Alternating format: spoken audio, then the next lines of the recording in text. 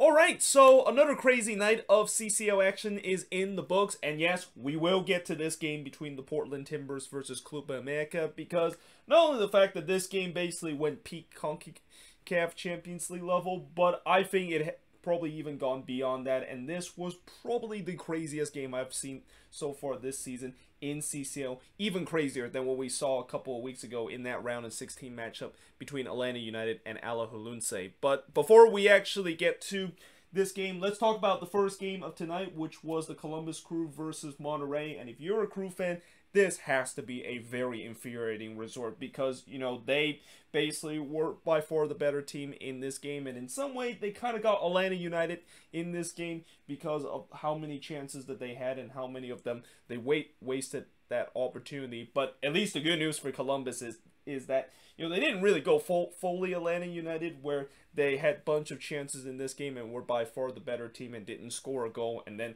finding themselves 3-0 down heading into the second leg. Well, at least Columbus did score 2 goals in this game, and was able to salvage a 2-2 draw. But in many ways, Rayados is still going to have the advantage with the 2 away goals, and those 2 away goals that they gave up, yeah, those one were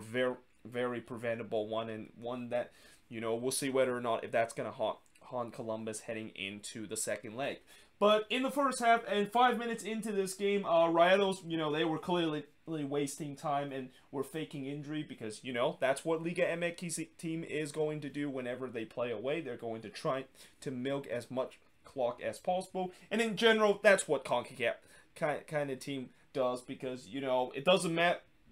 matter if we're at minute 1 or minute 85.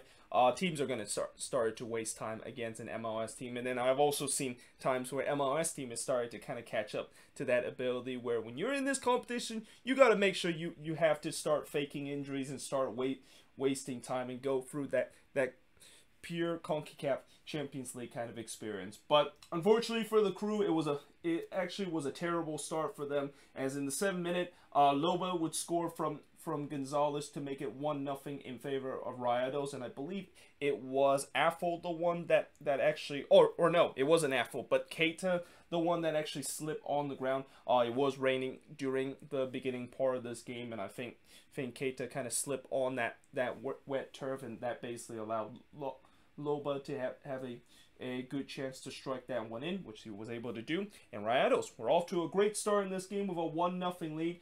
Diaz did have a chance to tie the game up, but he, of course, shoot one just wide. This was a relatively rough game for Luis Diaz, where I think for most part of this game, he just didn't look like his old self. And, you know, a lot of Crew fan was demanding Caleb Porter to sub him out of this game, and eventually he did, but it didn't came until the latter part of this match. Rayados, they were looking very good early in this game, and I thought Columbus, they definitely looked like they were rattled in the early part of this game, and especially after they gave up that first goal. But the Crew did start to kind of get back into this game, and then in the 20th minute, we also saw another classic CONCACAF moment when they showed Caleb Porter trying to figure out his tactics with a checker piece. I mean, I've seen a lot of coaches when they try to figure out the tactics of a game, and I've seen a lot of crazy things before, but I don't think I've ever seen a situation where a coach tried to figure out his tactics by using these kind of chess piece and trying to kind of play it out. I mean, that seems kind of very bizarre, but hey, this is the CONCACAF Champions League. Anything goes is exactly what will happen in this game, and I bet you know, probably you know, on Monday when MLS Reddit does have their annual meme Monday kind of thing, I have a feeling somebody's going to put a meme about how Caleb Porter is trying to be playing a board game while not realizing that his team is already down 1-0, and that they need to get a goal back if they want to have any chance heading into the second leg. But, you know, Columbus, you know, they started to control this game and was pressing for the equalizer. Quintenas did deny Valenzuela from close range in the 30th minute before Zardes couldn't steer one in before colliding to the Rayados goalkeeper in the 34th minute. Diaz then had an empty net to shoot, but unfortunately he slipped as he was trying to shoot that empty net and didn't make any contact to it. The broadcaster for this game, and by the way, this game was actually on FS2, and I believe the reason why this game was on FS2 was because FS1 was actually showing a baseball game. I think it was between oh god, I don't know who exactly it was again, who they were showing in a baseball game, but that was the reason why this game was pushed to FS2. So basically they didn't really have the main FS1 guy in this game, and they only had like the CONCACAF broadcaster in this game, which unfortunately in this case there's only like one guy that was commentating this game, and you can clearly see he was definitely trying his best to you know, give the viewers a good experience, but I think he made a mistake here near the end of the half when he kind of talked about how Caleb Porter used to live in Monterrey and actually play for Tigres, which, you know, when I heard that, I immediately actually checked Caleb Porter Wikipedia page, because I never thought that Caleb Porter has ever played in Mexico, and indeed he actually have never played in Mexico. And yeah, that broadcaster basically got that fact's completely wrong, but I'll give him the pass because, you know, he was the only guy that was commentating this game, and I thought the way that he commentated in this game was still 10 times better than what I hear from the Twitter commentators commentating those MLS game over Twitter. But we head to halftime with Monterrey with a 1-0 lead, and then in the 49th minute heading into the second half, there was a coming together with both of these teams, because, you know, usually when there's an MLS and Liga MX kind of affair, there's going to be at least one time that both of these teams is going to get into each other's faces, which we saw in the 49th minute. Then Diaz basically blasts one to Road Z in the 51st minute.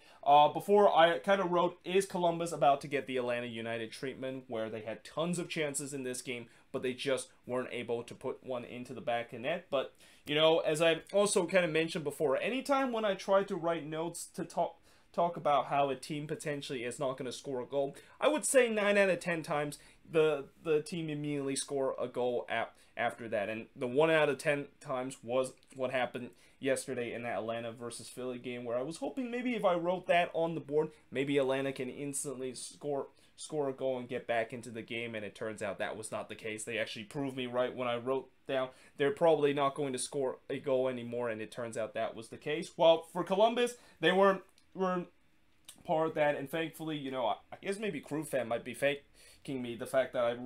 wrote is Columbus about to get the Atlanta treatment and not able to score a goal, because a couple of minutes after I wrote that, Valenzuela scores from Zairian to tie the game up at 1 apiece. Lucas Zairian was definitely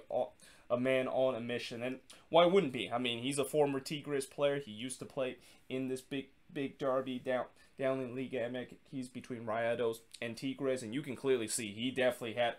a point to prove in this game. And just like that, the game, of course, was tied up at 1 apiece. A quick note also with Zairian, he is not going to be available in that second leg game when Columbus go down to Monterrey to play Rayados, because he did pick up a yellow card early in this game, which is his second yellow card of this competition. And because CCL has a very strict yellow card accumulation kind of policy, 2 yellow cards means that you are going to be suspended heading into the next game, and that of course is the case, and we shall see whether or not if that's going to have a huge effect in terms of how Columbus need to of course search for a goal to potentially win this 2-legged affair. But then BWP thought that he of course was able to score the go-ahead goal for Columbus, and really I think after that equalizer, the momentum was clearly with Columbus, and they looked like they carried that momentum to get themselves a second goal to lead 2-1, but then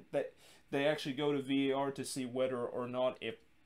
Josh Williams, when he feed the ball to BWP, was in an offside position. And in the end, they see that Josh Williams indeed was in an offside position. And when I saw on the replay, yeah, it clearly looked like Williams kind of leaned his body forward a little bit in an offside position. And I know I've seen that happen before in MLS, where maybe they they tend to say that maybe that wasn't clear and obvious in terms of being offside, but here I feel like maybe this was pretty clear and obvious. The fact that when Josh Williams decided to lean his body toward an offside position, that indeed is going to be offside. So that goal, of course, was disallowed to the dismay of the Columbus Crew players and also their fans. But then Williams hit the post in the 75th minute on the header, and again, Columbus, they were not determined with the disallowed goal that they had a couple of minutes ago, and they would just keep pushing for that second goal, and eventually they would get it. It happened in the 86th minute where Lucas Arian was able to score from Afo and Santos to tie to give Columbus a 2-1 lead there. But then right after when they got the lead in this game, they almost conceded on the other end, and they almost kind of commit a schoolboy kind of error where you know the old saying, you're always the most vulnerable when you score a goal. Well, they almost committed a mistake when on the other end Funes Mori actually went through on goal, and the last guy you want to see a player that went through on goal if you're a Columbus Crew fan is Funes Mori, but thankfully Room with a big save to deny him there. But then as time winding down, just as you thought Columbus was going to get an advantage heading into the second leg, Rayados would equalize in the 93rd minute, and it's Alvaro that scores from Pavone, and this was definitely poor defending from the Crew. Like the fact that they gave Alvaro space there to hit that one in. I mean, so far from what I've seen in these quarterfinal matchup, I've seen some MLS team that have really struggled in terms of defending set pieces and also defending ball coming into the box, and this was a good example of it where the Crew wasn't able to deal with that one and basically allow Alvaro to basically hex that one in to tie the game up at 2 apiece, and that would be the final score of this game. As the shots in this one, 15 shots compared to 10 that Rayados had, 4 shots on goal compared to 3 that Monterrey has, 5 shots off target compared to 10 that Columbus had, 2 shots that was blocked compared to 1 that Columbus had, and Columbus had the better of the possession at 62% possession compared to 38% possession. But at the end of the day, Rayados is going to have the advantage heading into the second leg because they got that 2 crucial away goal. And for Columbus, it's still not the end of the world. If they can get one down there in Mexico, they can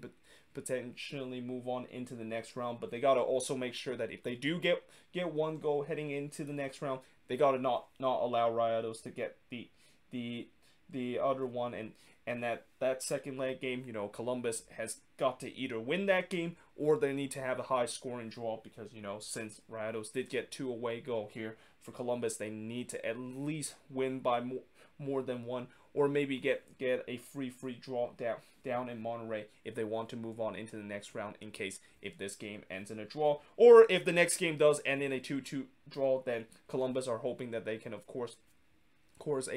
able to win in a penalty kick shootout. But as I said before, they're not going to have Lucas Zarian heading into that next leg, and knowing how hungry Zarian looked in this game, and he really kind of powered this team in terms of them coming back from a 1-0 deficit, how big of a blow that is going to be for Columbus heading into the next leg. Well, we're going to we'll find out in a week time when both of these teams play against each other in the second leg. But now moving on into the crazy game of the night, and probably the crazy game of this tournament. I mean, as I said, I don't think this game is just gone through peak CONCACAF kind of Champions League level, but it just gets to a point where this game just like the referee for this game is just making things up as we go, and of course it isn't just full CONCACAF or gone peak CONCACAF without seeing late in this game where we actually had a blown call late in this game that definitely favored the Timbers in this game, and how it kind of proved my point where despite the fact that VAR did implement it in the CONCACAF Champions League, you do know that the same people that is using that VAR is the same people that have repeatedly made some blown calls before in the CONCACAF Champions League. So I was definitely not surprised when I found out that, yeah, I knew that eventually there's going to be a case where we will have a blown call that, of course, affected the game. I mean, yesterday, technically, we saw a couple of blown calls by VAR in that Toronto versus Cruz Azul game, but this was really the first one where we saw a blown call that have really affected the result of this game. But in the first half, I thought the Timbers, they showed some good intensity early in this game, but unfortunately that would not last because Club America did start to control this game. Though neither team really created much in the opening 15 minutes until in the 22nd minute, Antonello was able to deny Roger Martinez from long range, as that was really the first big opportunity by either of these teams in this game. Timbers seems to be going with their bread and butter in this game, which they was looking to just try to sit back and attack on the transition, and there's times where they were able to successfully do so, but whenever they get on to the final third and try to create a good final ball to create a chance to score goals, that's the problem that the Timbers had in the first half, and pretty much was kind of the case for majority of this night. Then in the 34th minute, the Turf Monster unfortunately claimed Martinez as he was trying to dribble into the box, and then he kind of got caught by the Turf Monster at Providence Park and basically went down on the ground. But then as we head close to halftime in this game, there was a penalty that was given to Club America after Bravo brought down Richard Sanchez there, and yeah, that was clearly a penalty, even though I don't think Bravo actually made any contact into Sanchez, and maybe Sanchez kind of embellished that a little. But at the end of the day, when you decided to step in and a defender near the edge of the box, where actually it's not even near the edge of the box, but it's kind of like in the box like that, yeah, you're basically asking for a defender to try to draw or even embellish a foul, and that of course was the case. And also that was not a great penalty that was given away for the Timbers and for Bravo, because Sanchez was actually facing his back toward goal, and that he wasn't actually going even in a dangerous position to potentially create a chance for Club America to score that one. So yeah, the penalty of course was given. They also did go to VAR just to make sure that of course indeed is a penalty, and indeed it is. And it's Roger Martinez that steps up to take the penalty, and he puts it away in the 45th minute. And Club America with a 1-0 lead heading into halftime, and that looked like it was a killer blow for the Timbers, knowing the fact that, you know, I don't think they play relatively well in the first half, but I also didn't think Club America was really threatening in the first half, and yet somehow Club America now is up 1-0, and the Timbers are chasing the game heading into the second half. Now, in the second half, Darren Esprilla almost scored a worldie of a goal, and probably maybe the goal of the tournament, after he basically took on a couple of, well, actually, he didn't took on a couple of Club America defender, but he basically somehow got out of a situation where he was surrounded by a couple of Club America defenders that was trying to poke the ball away, and somehow he was able to escape that and trying to whip the ball into the top right corner of the net, but unfortunately that one just went wide. But you know, knowing Darren Esprilla and knowing how in the last game he finally break the curse of him able to score a goal besides November, or maybe the fact that this is a big game, and you know Darren Esprilla, whenever there is a big game, he always tends to score an absolute worldie of goal. So even if he does score this goal, I would still say that, you know, since this is a big game, it's no surprise that Darren Esprilla actually ends up on the score sheet, even though technically we are not in November. But I guess maybe the soccer gods just remind everyone that we're still not in November right now, and Esprilla, besides that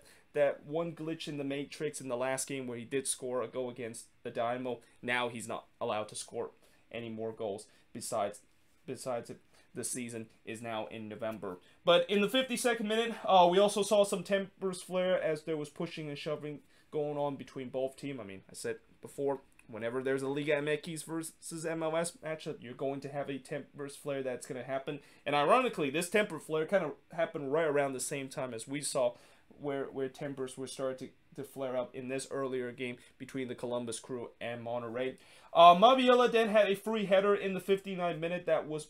missed wide, and you know the Timbers were really pressing for the equalizer there. But you also kind of get the sense that, you know, is this just also another incident where the Timbers are probably not going to get that goal because they were missing some real good opportunity. Although that being said, you know, despite the fact that they had some decent opportunity, the Timbers actually have not had a shot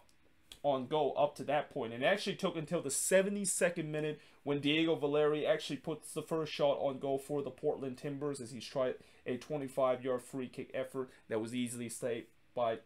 Guillermo Ochoa. Then in the 76th minute, there was definitely not a good sight to see if you're a Timbers fan when Paredes had to be stretchered off what looks like a knee injury. And any times when we see a Timbers player get stretched off in a knee injury, usually that means it's a torn ACL. Now, I don't want to just instantly say that Paredes had a torn ACL, because, you know, we'll see in a couple of days when he get reevaluated. Oh God, I don't know why I couldn't say that word for a second, but when he does get reevaluated, to see whether or not if he did suffer a torn ACL. But you know, again, I've seen this before where any times when a Timbers player gets stretcher off, it seems like unfortunately they got victimized by the torn ACL gods again, and you know, you just hope that maybe Paredes is not going to be the latest Timbers player that suffered that curse. But then 4 minutes later, Ochoa was able to deny Asprilla from a tight angle before Roger Martinez actually gets a yellow card for dissent, and that was actually his second in this tournament. And what's big about this is that Roger Martinez is one of their more influenced players for this Club America team, and he also was the only goal scorer for Club America in this game. So the fact that he's not going to be available heading into the second leg, that could be a huge advantage heading into the second leg for the Timbers, to not have to deal with him, because he will of course be suspended. The CONCACAF shithousery was in full force. Well, technically this shithousery kind of started from minute 1, but I kind of had to wait until maybe the 80th minute when I really want to write, yeah, CONCACAF shithousery is definitely gone into full force. And little do we know that for the last 10 minutes of this game, not only the fact that CONCACAF shithousery was in full force, but it might have even broken the meter in terms of what is actually CONCACAF shithousery that we saw in this game. Because in the 88th minute, Aquino, who looked like he actually went down with an injury, well, technically I don't think he went down with an injury. He probably went down on the ground to try to waste some time. Now, he realized that he actually went down on the ground near the sideline, and you know, when you're on the ground near the sideline, you know, your medical staff can basically treat you at the sideline, and that it basically doesn't have to disrupt any times if a player does get injured on the field. Well, I think Aquino probably realized that, and he was kind of trying to maybe crawl himself back in place so that he can make sure there would be a stoppage and the medical team can actually treat him. And honestly, I've seen a lot of crazy things that happen in CONCACAF. I mean, heck, we even, as I mentioned earlier, I've seen Caleb Portis decided to kind of play some checkers while he's trying to set the tactics of a game. But I think this is also a first, where I've never seen a player decide to kind of use a time-wasting tactics where he goes down on the ground way too easily on the sideline, and then realize that, oh, I'm on the sidelines. You know, I can't stop the play if I'm on the sideline. So I decided to just kind of crawl myself back into play. I mean, anyway, that was kind of hilarious to see that. And as much as if you're a Timbers fan, seeing that has to be frustrated, you can also kind of acknowledge that that's kind of a smart thing to do with him trying to crawl back in play and decided to waste some time. And that's probably one